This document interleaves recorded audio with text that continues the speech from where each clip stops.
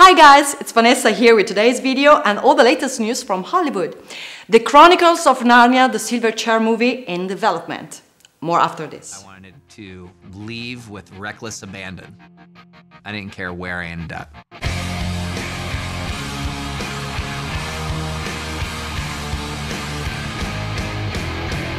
I never thought I'd end up doing Broadway.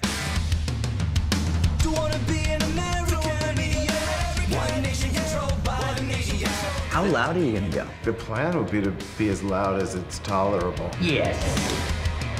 My heart was in my throat because I thought, what if this doesn't work for them?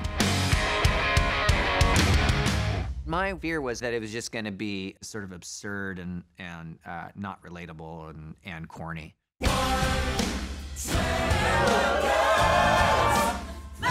Take a little bit more of a drop. I got notes, baby. We were able to create a dialogue I think I've been waiting to have my entire life. The one where you run. And it didn't happen in rock and roll music, it happened in theater. That's the thing that blindsided me. That was sick.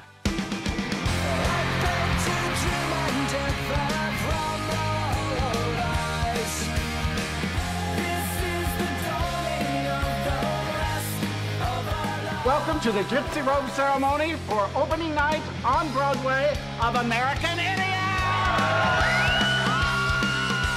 It was really strange to see Donald Trump. I was like, what are you doing here? Really? This is a holy place!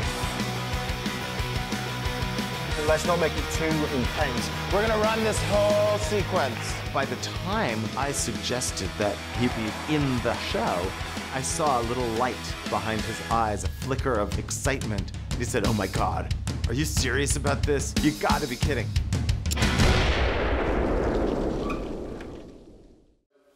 The C.S. Lewis Company has announced an agreement with the Mark Gordon Company to bring the Chronicles of Narnia, the Silver Chair, to the silver screen. Gordon and Gresham will produce the Silver Chair along with Vincent Cyber, the LA-based director of the C.S. Lewis Company. The screenplay adaptation of C.S. Lewis' fourth Narnia novel is now in development.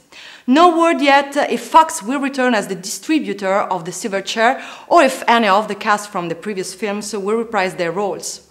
The Silver Chair's returning characters include Aslan, voiced by Liam Neeson in the movies, Eustace Crabbe, played by Will Poulter in Dawn Treader, and a now elderly King Caspian, who was portrayed as a young prince in the last two Narnia films by Ben Barnes.